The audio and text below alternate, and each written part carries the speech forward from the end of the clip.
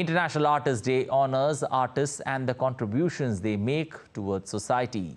The day also pays homage to one of the most celebrated artists of the last century, Pablo Picasso, as his birth anniversary.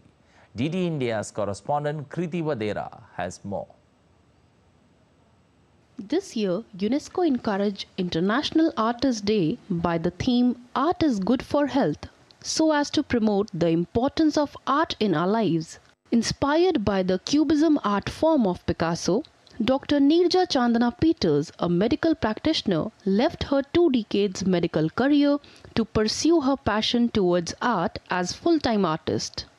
Her artistic journey is published in many prominent international journals and magazines.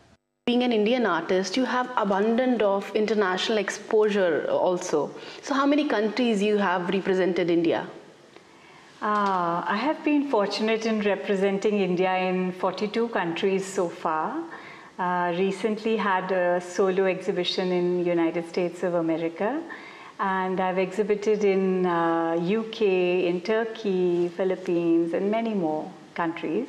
If it is your passion, then come what may, you must follow it.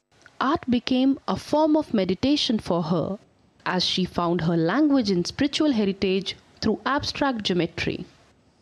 With the rich ethnicity of India, numerous Indian artists are leaving their artistic imprints on global canvas. With camera person Vishwabandhu, I am Kriti Wadhera, reporting from New Delhi for DD India.